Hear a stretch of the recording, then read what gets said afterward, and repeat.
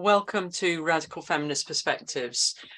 Today we're going to hear about the book 3 by Anne Marie Monahan, discussed by Lierre Keith and Marian Rutigliano. It's also looking at the importance of utopian stroke dystopian novels to radical feminism. So thanks very much, Lierre and Marian, and over to you.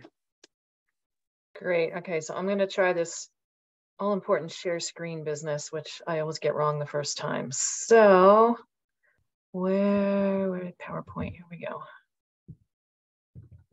Okay, but we're not at the beginning.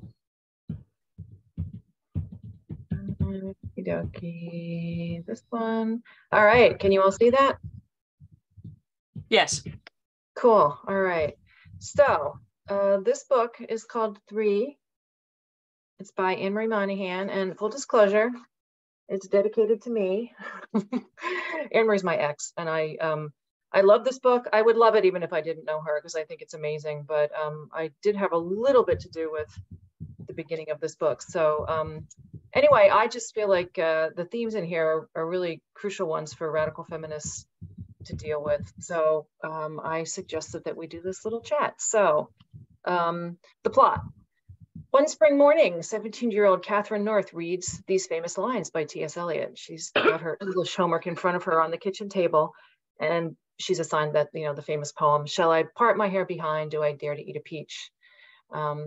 So this poem is about being afraid. It's about being too cautious to experience life.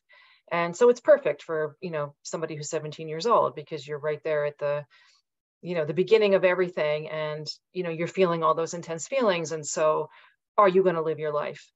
Are you going to actually take the plunge and do this, or are you already too hesitant? So that's the question: does she dare to eat the peach? So the book is fantastical at this point. Her name is Catherine, but she trifurcates into 3 different people. So the concept here is that you can make one decision in your life and everything changes from that point forward. So the reader, we get to see the 3 different paths that her life takes because she makes a different decision about that peach. So in the first life, her name is Kate, but she becomes Antonia, and that is from the Willa Cather novel. She eats the peach. She says, "Oh yeah, I'm never going to be afraid. I'm going to be brave. I'm going to do the thing. You're not going to stop me." And so full on, she grabs the peach and then goes on to fall in love with this radical fanatic, Josephine. And they start a utopian women's country, not just like women's land, an actual women's country on a decayed oil platform off the coast of Connecticut. They call it Atlantis, and they're full in. So you get to see what that's all about. In the second life, her name is Catherine. She doesn't eat the peach, but not because she's afraid. She doesn't eat the peach because she thinks that this is silly, like that there are way more important things than eating a peach or not eating a peach. And she immediately thinks of the mystics, the Christian mystics who eat nothing but the host and live this really intense life. That would be brave, she thinks, but eating the peach, who cares? So she goes on to have this brief but absolutely life-shattering mystical experience through her sexual attraction to women. And one thing about all 3 of these characters, when they are much younger, when she is still just the one of her, as a younger child, she has this original mystical experience that, I don't know how many of you have read William James's The Varieties of Religious Experience, but there's 4 criteria he uses to define the mystical experience, and it's all 4. So she's definitely full on having a vision. And there's these 3 beings who come and tell her that you are here for a very strong purpose, for a real reason. And they are with all 3 of these characters. They all still feel that mystical experience very much. Anytime she looks to her left shoulder, she can see these 3 beings who were there for her. And Antonia, Kate, takes it and runs with it. She knows that she was meant to do this great thing. And that's the revolution. She wants that woman's revolution like a lover, and she's not ever going to let go of that. For Catherine, she's a little bit mad about it because she's told, "Oh yes, you're meant for this great thing," but she's not told what it is. So she doesn't really have a calling in that regard, the way that Antonia thinks she does. And that sort of chafes at her through the book. So then she gets to have it again. She kisses this woman named Morgan. And again, it's like the face of God. That's what she says. That is what happens when she kisses Morgan. But Morgan doesn't even like her. So the world of Catherine, the cosmos of Catherine, it's not elves and strawberries. Like the universe is actually, it's not that it hates her, it's just completely indifferent to her. And so that's kind of like, it's not what you'd expect. Like, it's not, this lovely rainbow, oh, everything is love and light. It's not like that in Catherine's universe at all. It's a much darker, grimmer place than this. Anyway, so she gets to have it with Morgan, and then everything falls apart, and because it doesn't work out the way she had hoped. She's really in love with Morgan, but she gets a redo in the name of this woman, Amanda.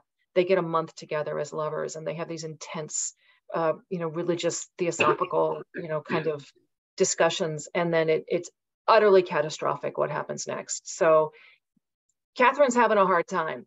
She's also, I think, the funniest of the characters. She's got a really snide sense of humor. I really like her as a person, but it's rough being Catherine for sure. And then the third one is Kitty.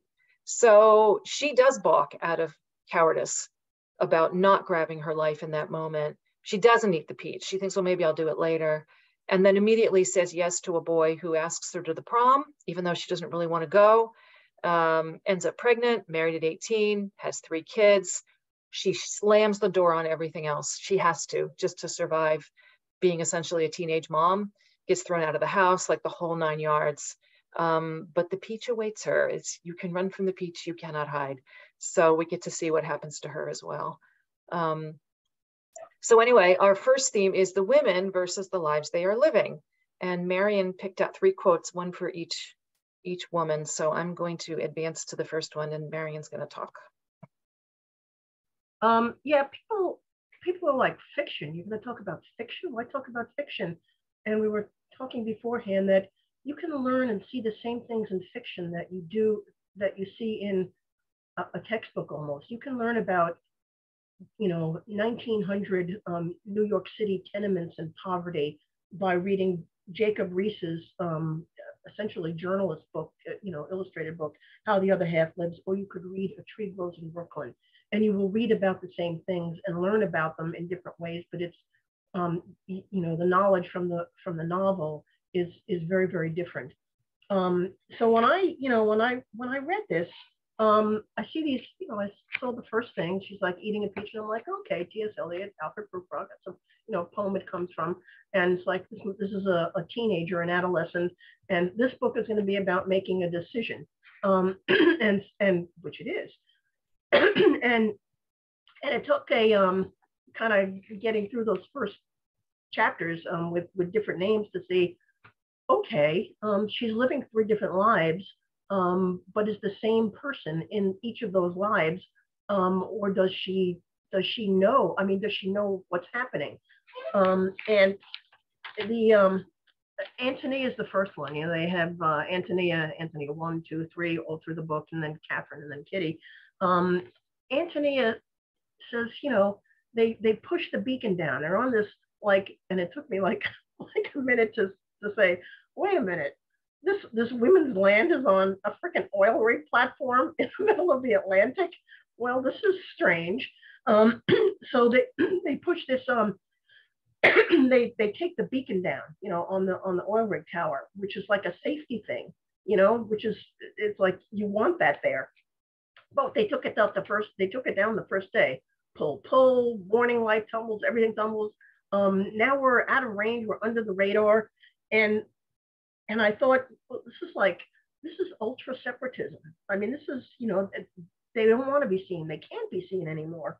But under the radar is like a warfare tactic. So Antonia is in this group where these women feel like they're at war. And their actions really become, as the book goes on, desperate, like people at war. So she was, I was like, okay, this woman is like, ultra separatist, radical, and what's this going to be like? And I I didn't particularly like Antonia, just because she was so fixated in this culture she became a part of, that she couldn't see beyond it at all. And I certainly didn't like the life she was living, because full disclaimer, I would absolutely love, a world, a country where there was only women, and never a Y chromosome. But the way they did it, and if that was the only rule, it's just only women, that would be fine. But all this other stuff about, what you can eat, what you can't eat, oh, we can live on seawater. I mean, all this other stuff. It's just, and the way they set it up, it got to be authoritarian. So didn't like Antonia, and I didn't like the life she was living.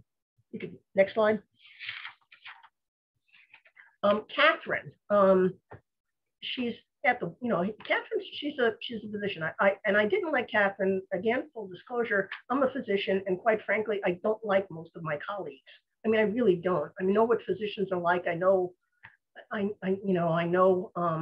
what it's like when one of us starts to understand the spiritual aspect of people's physical diseases, and Catherine does. But the whole rest of it, and Catherine just, kind of being a doc, and so it may be personal that I just, I didn't like her, because she was just another one of my colleagues who I generally am not that crazy about. But she has this experience. I didn't so much see the spirituality so much in her relationships, with other women, although I can understand that, having had a partner that I connected so completely with. But she has this experience. She's doing this thing at the water's edge. They're digging a shallow bowl on the sand, spirits of the West Water, and she says she's uttering such nonsense. But I didn't think it was. I thought that was a moment where she really understood, or was reaching out somehow, for something spiritual, for something more than just the physical ailments of the people they took care of. So I wasn't crazy about her, but I liked the life she was living, probably because it was familiar. You're being a doc,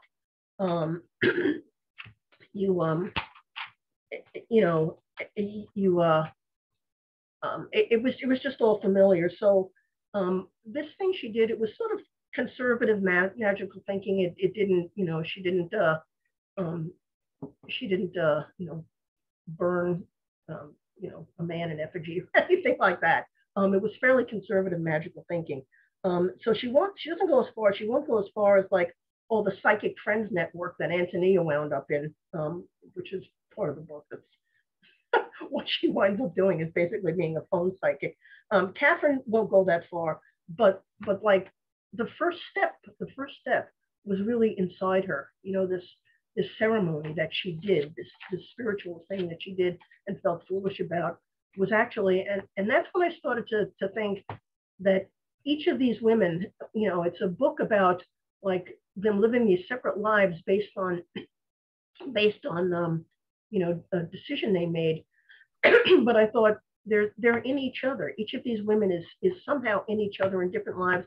I wonder if they meet in real life, which it turns out they do. Kitty, on the other hand, so I didn't like Catherine, was okay with the life she was living because it was familiar. You can, next slide. Hey, I'm trying to get it to advance and it won't. Come on. Kitty is in a class, and she's taking a class. She's married mom. She's married mom. She's got these 3 kids. So she decides to take this stuff. There we go.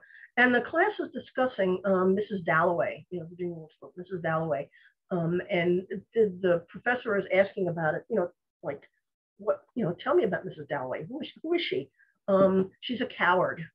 Kitty says she's a coward. It's like, uh-oh, it's just a feeling.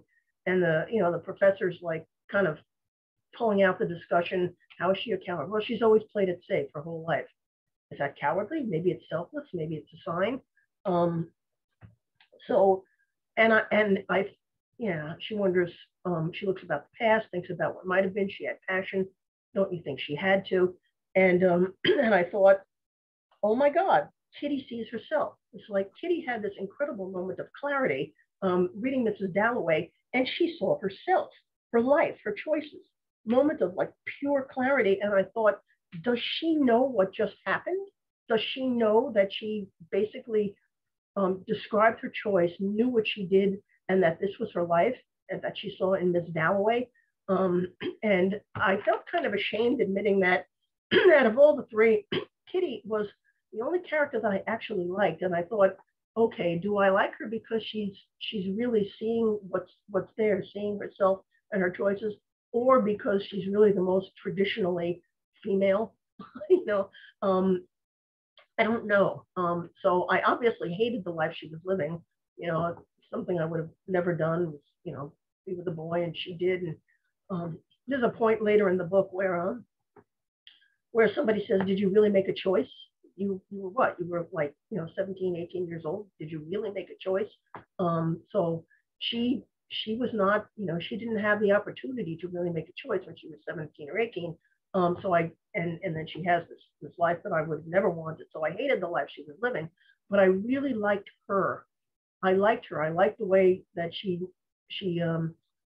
the self-discovery that she went through. I like the fact that, like, when I read this passage, I could see, oh my God, she saw it, she knows, she really understands. And I wondered, is this going to be really hard for her to deal with and to live? So, there is so much about our personal choices. And one thing I always, it's the most important stuff in a way. And bear with me for a minute, because when you think about very young people, like adolescents, they think that when they finally have sex, that it's going to somehow dramatically change them, that they are all of a sudden going to be completely different human beings, that it's the culmination of intimacy. So, and at 16 years old, your naked body is usually the most intimate thing that you have to share with someone. But then the years pass, you live, you have life, you make decisions, you do things, and then you're 36, 56, 76, and you learn that sex is not the culmination of intimacy. It's just really the beginning, and that the most intimate things you have to share are all those decisions that you made over the year, all the things that you did wrong, the times that you failed people, the apologies you never made, the decisions about what you're going to do with your life career-wise, that your decision, maybe you made short-sighted decisions for immediate gratification that wound up having either terrible or really inconvenient long-term consequences, and you're trapped on the path you set. You failed people who were counting on you. Those things are the most intimate things you have to share. Those decisions, the things that made your life.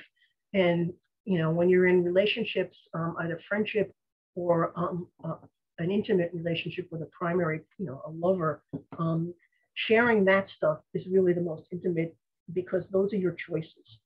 And so this personal choice or chance or circumstances are really tied in with our experiencing intimacy and spirituality. Right. Which brings us to the next theme, the interplay of personal choices, external political forces, and chance in our lives. And this is very much one of the main themes of the book. I mean, it starts out with the character sort of trifurcating, and then as it rolls along, you keep having to make choices, and then it's one thing is foreclosed, and then there's no going back. I mean, in some ways, this is a very middle-aged book, because you don't realize this when you're 25. But by the time you're 40, you realize, oh, I did this. This means I can't do this anymore. It's done. It's over. And you don't really get a redo on some of that stuff. So, and so there's this constant thing about fate throughout the book that sort of threads its way through. Is there such a thing as fate? Does she hover over us, guiding every toss of the coin? Or do we collide with her, drawing her attention? Are we, is she coming to us, or are we going to her? And even when we clearly have free will, do we have the courage to use it? If it had been me, Faith is her sister. If it had been me, not Faith, and I'd truly believed I had a vocation, nothing would have stopped me. If I had been the one bleeding on that floor, I would have picked myself up and shaken the dust off my feet as I left that house. If I were called, I'd be capable of crazy things, following on water, starving in the desert, waiting for the whisper of my divine lover. And this is coming from Kitty. And so what's interesting right here is that, she's sort of shut the door on that calling that she did have when she had that mystical experience as a young child. The other two versions of her did not do that. And they followed the calling. And so Antonia, in fact, did follow Josephine across the water and left the dead to bury their own. And they are now starving on that oil platform, determined to be breatharians who live on seawater. And meanwhile, Catherine is, of course, forever waiting for the whisper of the divine lover. She got it once with Morgan. She gets a second time with Amanda, and then it's absolutely catastrophic. So she's still waiting. So in fact, it's like she almost can see the other versions of herself and the decisions they made in terms of, fate or choice or whatever. Anyway, it's just this passage was very poignant to me at that point in the book. And then this is Catherine, who's a doctor. She's working in the ER, and Antonia, this is one of the moments where their lives cross. So Antonia comes in to the ER. She's been struck by lightning on the oil platform, and they have to bring her to the ER. They have to come back into patriarchy. So Catherine is doing this exam, trying to figure out what has happened to this woman. She's half dead. I don't understand. What am I looking at here? It's not an OD. It's not heroin, but what is it? So she smells of the sea and faintly of ozone. Suspicious, I roll her on her side. An exit burn glows under her left shoulder blade. Fluids push them. It's a lightning strike. I shove an IV into the only vein I can find in her arm. What God have you angered, my dear, I murmur. Her dark eyes meet mine, all pupil, like an opium eater's. I register a shock of recognition. Some become zealots by circumstance, some by hard experience. But we were born fanatic, awaiting our outlet. Why do we cry for the impossible? I've demanded the gods descend to kiss me on the lips. She's demanded they ennoble the human heart. There is no answer to our shout. So, okay, magical thinking in both political movements and in society at large. So this is, again, a huge theme in the book where it all seems to go wrong. So they're on the oil platform and it's starting to get really bad out there. They're very much compelled by this vision. Some of the most beautiful passages in the book are Josephine, who's sort of the leader, the ringleader of this whole thing, and who Antonia is completely in love with. They've been together 12 or 13 years. You get to hear Josephine's speeches as she wanders around trying to raise money and get converts to this project. And in the beginning of the book, there's a number of her speeches that are, just in the text, and they're incredible. I mean, you totally understand. There's the poetry and the fire. You get why somebody would follow her across the water to this oil platform, because she's absolutely, she's just luminous with this love for women and with the rage of what women are going through around the planet, and how this might be a way that we could break some freedom out for women. But of course, it all goes very, very badly, as many of these projects do. And so there's a woman named Sophie who's going to leave because she sees it's all just gone crazy. But this is her little speech about the magical thinking part of it. They're scared. They want to, and there's this woman, Ixnay, who's absolutely impossible. So they want to listen to her, someone like her. Magic and miracles. Yeah, so much faster than sacrifice and struggle, she spits. Do they really think we can win them over? Just us and reason. Nobody likes reason. Nobody wants logic. Not here, not on the shore, not anywhere. Until everyone gets over their goddamn emotions and starts to think, there'll never be a revolution, just ghost dances. People always believe righteousness changes reality. So human, magical thinking. She wipes her face with her sleeve. We're not the first to screw up. Every kind of separatist movement goes nuts with the purity, but it's not enough just to be an Atlantean. It's a tool, not the goal. Atlantis isn't an identity, it's a strategy. Who cares if we sit out here, the 30 of us, unless we're building a mass movement, unless we're an inspiration to women everywhere? What the hell is the point? I have no answer. So Marian, what do you think about this? Well, I think, there was a question in the chat. How old was the author when she wrote this? 40, maybe 45. It was published 12 years ago. She's 2 years older than me. Yeah, she would have been in her 40s. Okay, just a question. Late 40s. Yeah, the magic and miracles. Ghost dancing, for people who don't know, in the American West, there was, point, or Midwest, West, there was a point where, the Indians, Native Americans, knew that they were being basically decimated and extirpated, just, killed and driven from their land, their country, as it were, which, they didn't consider to be theirs in terms of possession. So they developed this dance. It was called the ghost dance, with these special, kind of ceremonies, special practices that had to do with this dance. And they thought that if they did this ghost dancing, that the white men would go away, leave them alone, and they would get, the, place where they were living back. It would be all just them again. And they did these ghost dancings, and it was really just this belief that this spiritual thing that they were doing would change what was happening externally, which obviously it didn't. It was kind of sad, and they thought that this Messiah would come and save them. But so that's what ghost dancing is, and that gives you an inkling of what they thought that they were doing out there on that platform, that somehow it was going to change things. And from our point of view now, we can say, no, it doesn't do that. It doesn't work. But back in the day, there were women who believed this, and there still are. And I think that if they had realized that it's fine to have like completely separate, what I call refuge and sanctuary, that women can go to, to be among only women, because we all know that the vibe is totally different if there's even one male there.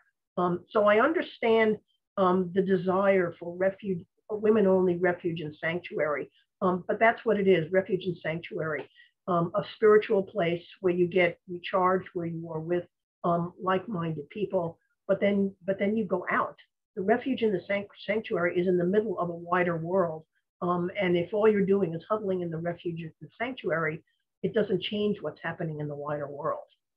I mean, it doesn't. And the wider world may destroy your refuge and sanctuary eventually, just because they don't like what you're doing there, or they don't think that you should have it. So this magic and miracles, I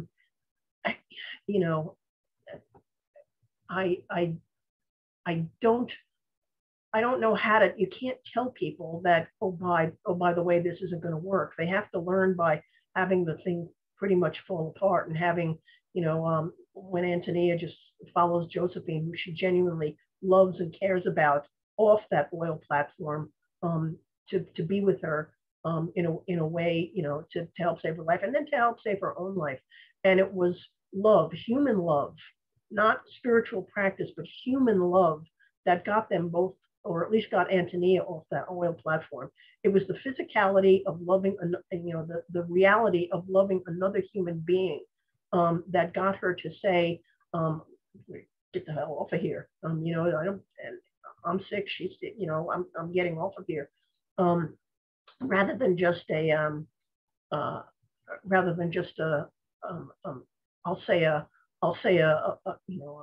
prayer, or I'll say whatever. You have my thoughts and prayers. No, you have my physical presence. I worked in the ER too. I was an ER doc, and if someone who is scared and hurting, and really, really sick or very injured, when you say, I'm here, I'll take care of you, those are holy words. Those are sacred words. That is the love of another human being for another. So yeah, go to your refuge and sanctuary to learn how to love each other, and then take it out to the wider world. I mean, that's what I thought, that culmination, because it comes sort of near the end, or near the beginning of the end, where Antonia meets herself as Catherine in the ER, and it was the thing that saved her, was the care of another human being. And I understand, for Catherine, I understand the love for her was with the two women that she cared deeply for and loved deeply in her life. I get that. I mean, I had a partner who I lost, greatest love of my life, and after the loss, after a loss like that, when someone dies, your life is basically divided into before and after. So I understood that in Catherine, is that her life is before and after. I was kind of glad that she found at least caring for, herself in the ER was an act of love that she could do. But just like, saying, well, hopes and prayers, that doesn't make it. Yeah, and this thing about the ghost dance is, this is the cautionary tale, I think, in this book. And I wish that I had known about some of this when I was younger. But it's a feature, not a bug, of humans, that under conditions of severe desperation, this is where we go to. This is one of the places that we can try. So around the world, there's the ghost dance, you have the Boxer Rebellion in China, you have the Xhosa cattle killing cult. And it's the same thing over and over again, where people think that these sort of extreme spiritual practices are somehow going to save them, that, these spiritual help from another realm is going to come and physically stop the terrible things that are happening, that the dead will be reunited with the living, that the land will be restored. All these miraculous things will happen, and it has never once worked. So it's good to know that when humans feel desperate, that's a place that we are likely to reach.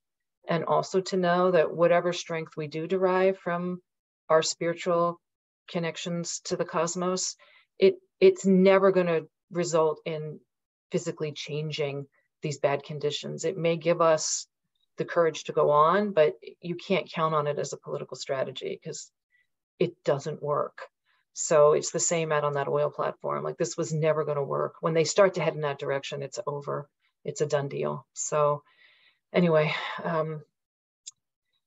the tension between this purity and engagement, or, the separatism versus engagement is another way to put that. So that is the tension very much in the book. And in the very beginning, in the very first chapter of Antonia telling her part of it, she says, my withdrawal stopped nothing, our withdrawal.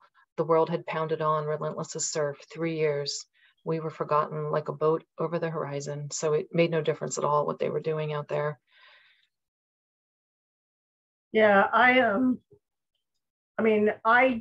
came into the women's movement in 1969, and it was all there for me. I mean, women had, even for like 5 years it had been there. And the 70s, people talk about the good old days of the 90s.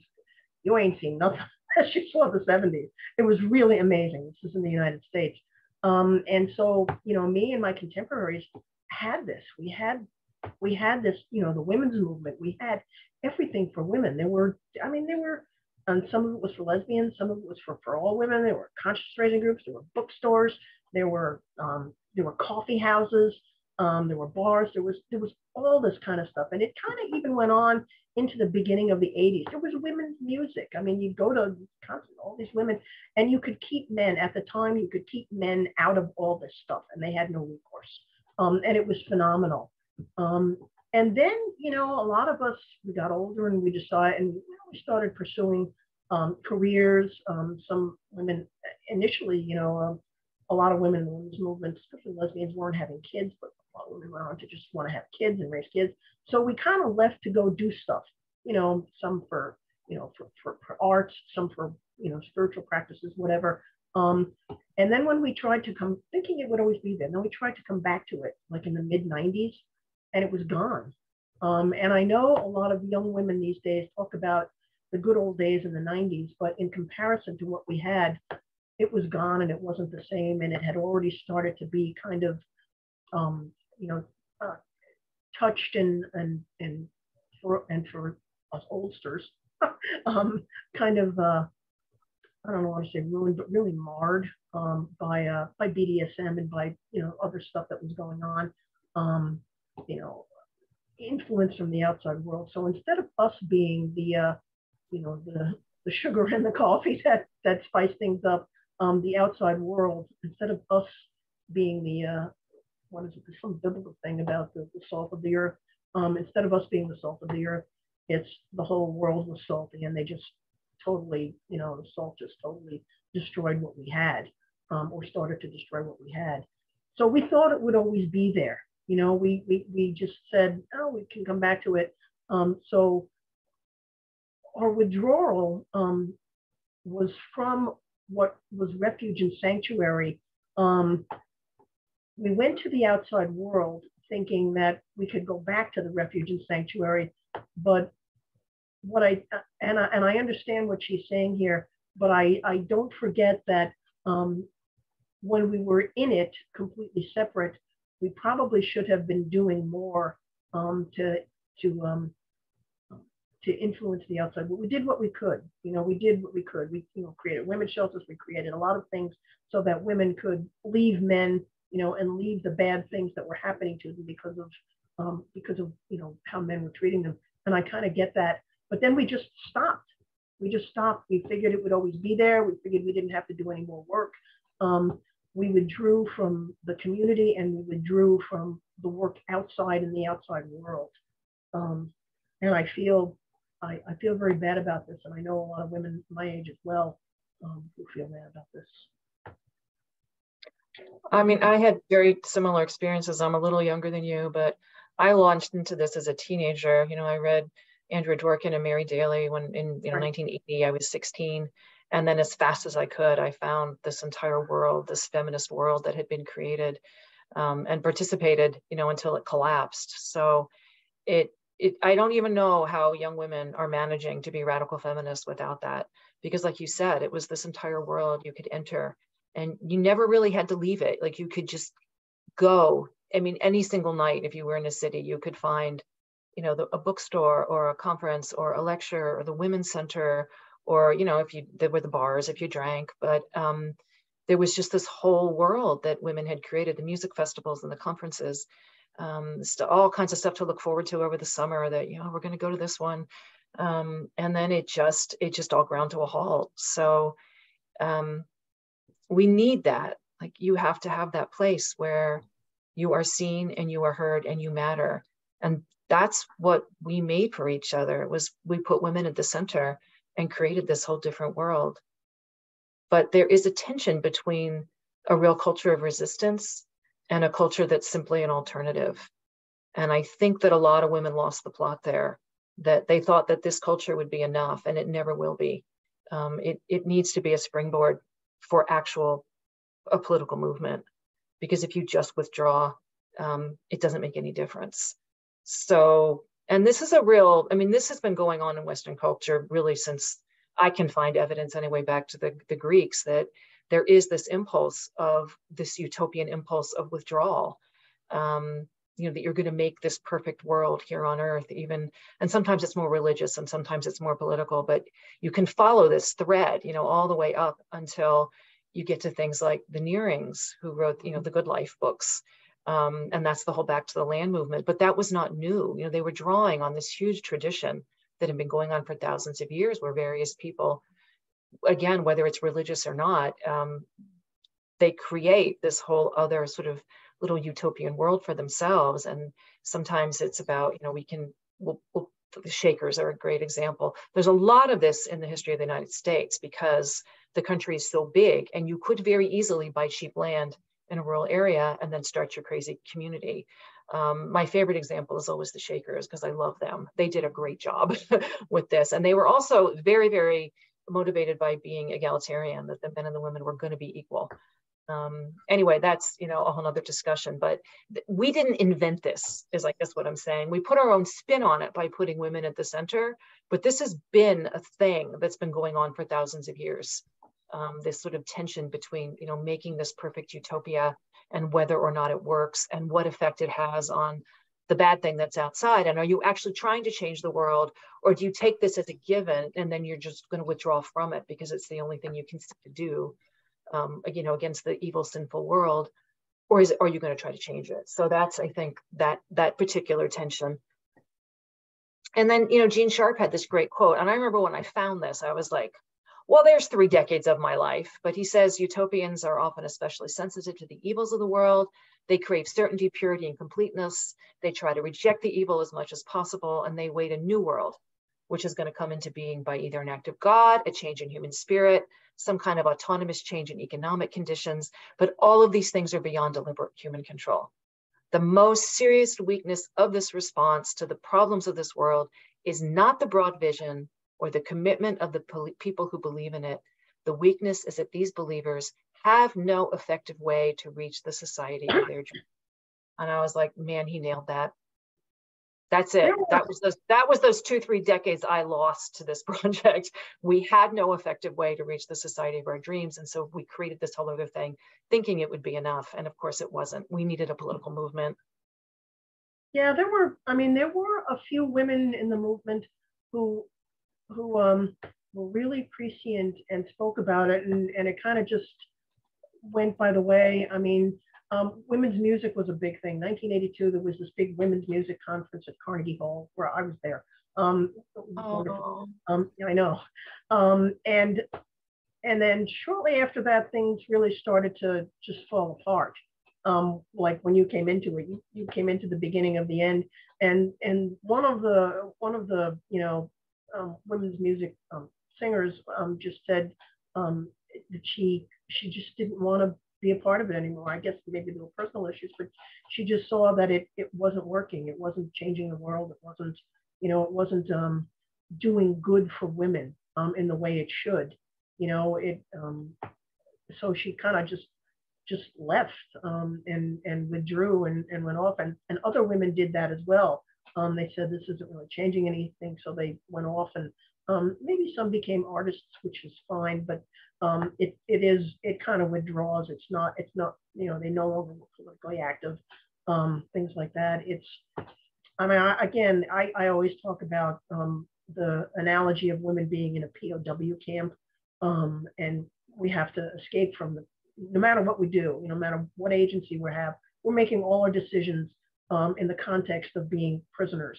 And we have to leave the POW camp. And I like that you always remind me that while we're leaving, we have to tear it down, barbed wire by barbed wire, fence post by fence post. So, and we may have to work, and we have to work with all the women who are escaping to do that, right, whether we like them or not. Yeah. Well, and the other thing is, I don't want anyone to walk away from this thinking that I completely reject this project, because I don't. It's incredibly important to have women-only space. It's incredibly important to have that culture of resistance. It's just that culture, if it's really going to be a culture of resistance, it has to see itself as the cradle of the resistance movement. It can't just be about, withdrawing for feelings of personal purity, and it can't be about withdrawing as an act of political that is the resistance, because it's not. All of that is really important, that sense of reclaiming yourself, that sense of having an experience of liberty, of actual physical liberty on this planet, even if it's just for a weekend. We know how transformative that is for women. Everybody can remember the first time that they got to be in women-only space for 2 or 3 days. You're not the same when you come out the other end of that. And that's for real reasons. And that's why I'm always sympathetic to any group of people that wants to have their only space, whether it's Black women wanting their only space, or, Native Americans, like Jewish women. You pick your group. I understand why everybody needs their space. There's no question that is absolutely crucial to the, the revolutionary project. You've got to have those times with just each other, but you can't separate that from and just have that be enough, because it never will be. You've got to have that. You have to understand it as the thing that's giving you, that the courage and the self-love and the group bonding with each other. I just always remember that really famous Saki Shange quote, from For Colored Girls play about, I found God in myself and I loved her fiercely. And that's what you get in those spaces.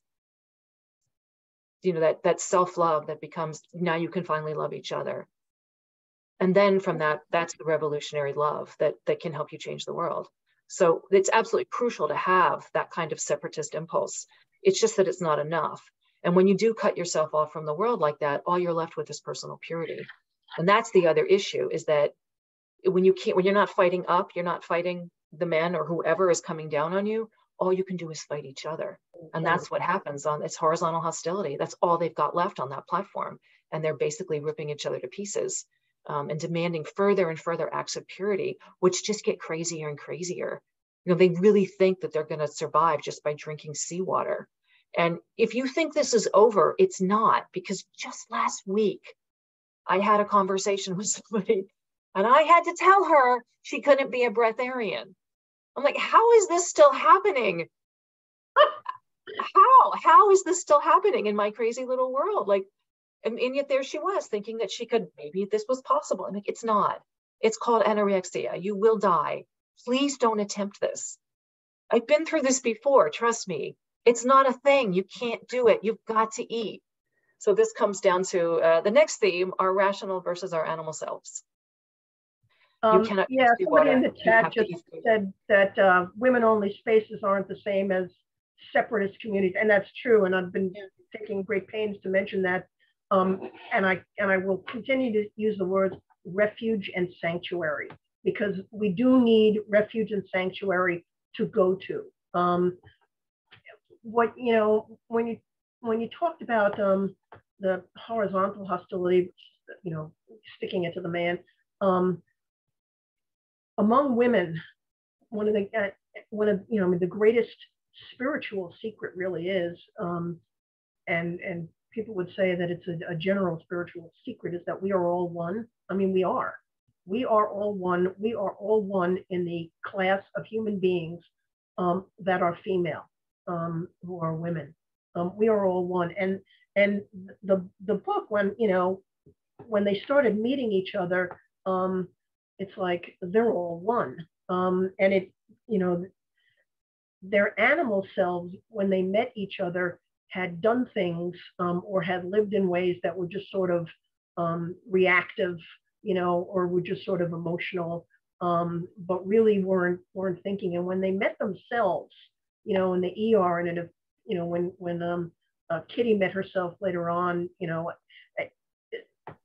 the meetings were to help each other or to relate to each other, were rational, and that we think of emotions as being loving, but love is really like a decision that you make of how to treat people and what to do. In some ways, yes, there are feelings. Obviously, there are feelings about it, but their rational approach, the way they rationally interacted with each other was loving, and it was by the way the book was written, they are one. They are all one. These three women who came from very different lifestyles because of their choices were all one, because that's the way the book is written. Just this really interesting literary way to do it. But they were all one, and it's sort of a microcosm for how our activism should be. That we are all one. We have these separate lives. We walk away from, maybe we walked away from activism, maybe walked away from previous lives, like Kitty walking away from her life with her husband and three kids. We all have our separate lives, but when we meet each other, when we meet ourselves, we can only do it when we know that we're all one. Does that make sense? Yeah, and there's that moment on the oil platform where Antonia realizes that she's going to have to leave, it's breaking her heart, and she says it's not just because of Josephine, and though she loves Josephine, and Josephine is clearly, the love of her life. I mean, she's just, that's it, that's her partner, but it's over. She's going to have to leave. And she says, it's not just because I love Josephine, it's the love for all women. That's why I'm here, is because of how much I love every single woman and how much I long for their freedom. And that it's love is what motivated this project. But this is killing us. We can't keep doing this. But that really shines through in the book, I think, for all three of the different characters. And Kitty, I mean, it's really well done, that moment when she also realizes this, I have to leave my husband, I need to eat the peach, essentially. She's literally at her father's funeral. So it's, back to that, the dead, leave the dead to bury the dead. And she has to do that and go on this bigger calling that she has, to reclaim her own life now from the bad choice she made when she was 17. The peach is still calling. So That was very beautifully done. And the other thing that, you know, this whole business about this, you know, the spiritual, you know, the rational versus the spiritual and all, I think that part also was very pointed in the book, because the first thing we know about Antonia is she's been through something horrible. Clearly, she's very physically fragile. Whatever it was nearly killed her. We don't yet know what it was. We're let in pretty early that this was some kind of crazy utopian experiment. But her job now is she's a psychic phone line, and she does tarot readings over the phone. And the point is that, you know, it's not just, I think it's very clear, it's not just like radical feminists who sometimes head for crazy spiritual things. Like, it's clear that Anne Marie sees that everybody, you know, has these tendencies, because she gets these phone calls, you know, and then she's got this whole shtick that she's developed about, you know, being I am Antonia from Atlantis, and I, you know, I have a little gong, and you know, and she's got this whole way that she speaks that's, you know, like, ooh, very, you know, sort of spooky. But, you know, everybody, it's a very human impulse that when you are desperate, and for most of the women who call the hotline, they're desperate about love. You know, most of them are in bad relationships, or, you know, something's gone wrong, and they're looking for advice, and it's, you know, mostly about that. But in times of desperation, they reach for this sort of spiritual lifeline. And so it's not just, we're not the only ones who did this. This is, you know, a very common human impulse. And so Antonia is still, that's where she goes to earn a living. And she's still part of it, as much as she's laughing about it. She still understands it in a way that, you know, is just that sort of common human thing. So, yeah. Somebody in the chat said, but there's a stone at the heart of a peach. Yeah, that's how more peaches grow. You know, when you eat the peach, and the stone falls wherever it does, more community grows, more women grow. I mean, that's, you know, it's the seed. Things grow. I'm trying to think of. But it's also poisonous. You don't want to eat that seed. It's filled with cyanide. Don't want to eat it. No, you don't want to eat it. So there's both. There's the sweetness and the poison, right? At Lierre, that's what from peach. Yeah, that's why I said when it falls, you know, you eat the peach and the seed falls where it is, and then more peaches grow, and they grow from this thing that is a deadly, is a deadly poison. You know, so in the world, which is a deadly poison, you eat the peach, the seed falls, and more good stuff grows. When you were talking about Antonia leaving the oil rig, you know, and she's going through this in her head, and oh my God, you know, I'm like thinking, it's like, come on, just make a decision and get off the damn oil rig. Or when Kitty is going through everything and finally realizing it's like, I can't do this. I need to eat the peach. I'm thinking, it's like, come on, just get to it. I don't think we realize that how long it takes for people from the first time that they encounter an idea about maybe this other thing is true, to the time where they embrace it. Yeah, this other thing really is true. That's not, you preach to somebody and a week later they change. I mean, you know, occasionally there are dramatic things. People may have numinous experiences, whatever, but for the most part, it takes a long time for people to change. 5 years, yeah. 5 years, it's hard to really change your mind about something. Yeah, so it's not enough to say, by God, they need to know what I believe. Like, fantastic, but that doesn't change them. And you wind up having to interact with people and work with people that maybe you didn't think you would or didn't want to. I mean, Andrea Dworkin talked about that. You know, we work for all women, even the ones we don't like. And Antonia got that. I think she understood that. And I think that when she was, you know, doing this psychic thing, she actually was, you know, really perceptive about drawing people out and asking the right questions and getting them to spill their guts. Because even though she may not have perceived it as such, for people who call, to have somebody do that is like, maybe they're calling because nobody ever does that. And to do that is a really caring thing to do. No, she very clearly cares about a lot of the women who call, because they have real problems. You know, they're with horrible men. They're either sleeping around on them, or, you know, they're violent, or you know, they're not getting anything out of this relationship at all. And then there's also a few that call that, you know, they're clearly in love with a woman and they can't quite say it. And so Antonia's like, come on, drop it. I know it's a woman. So she's able to see right through that immediately, but she gives them really good advice, all of them. She really does just want the best for them. And she has this much bigger analysis of why they're going through what they're going through. And some of the passages about that are really quite moving to me as well, because it's,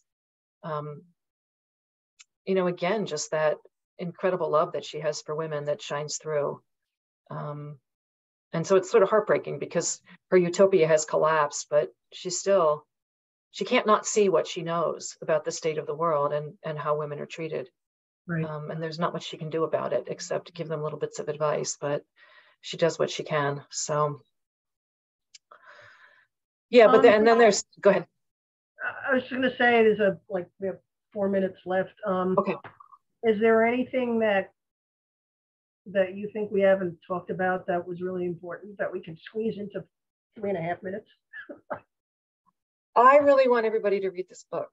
This book never found the audience it should have, because there's the one set of people who I think would really like it are the ones who are just into the whole modernist sort of that movement. So you have T.S. Eliot and especially Virginia Woolf. Virginia Woolf threads through this entire book over and over again. And I always thought, when, you know, after the first time I read it, I thought, what Anne Marie did with this book, because in the book To the Lighthouse, Virginia Woolf's To the Lighthouse, the whole first part of it is they're trying to get to the lighthouse and they never do it. And I thought, oh, she got them to the lighthouse. That's what she did. Except it's 100 years after Virginia Woolf, and the world is in such bad shape now that it's a decayed oil platform off the coast of Connecticut.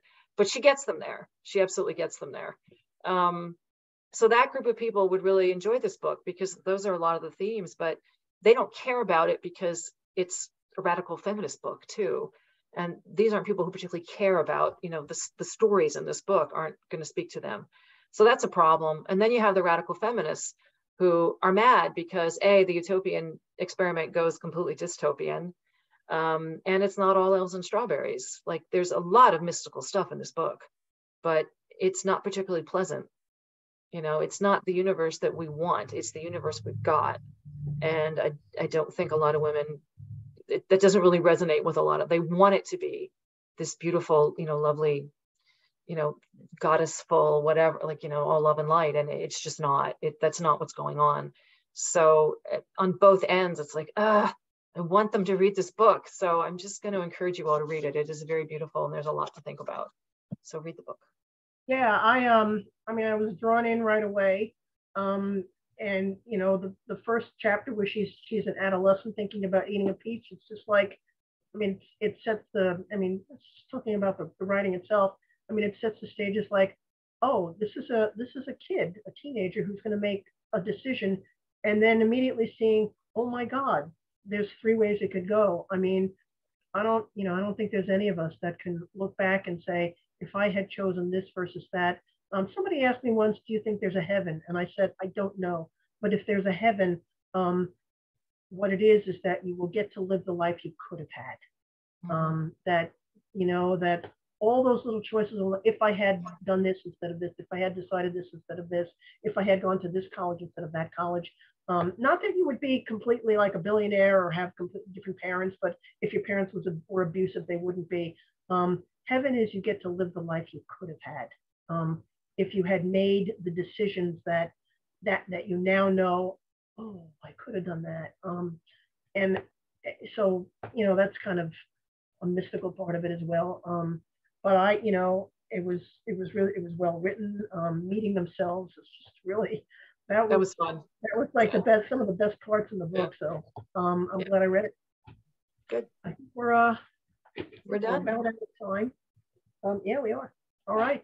Thank you very much, everybody. Thanks for being here.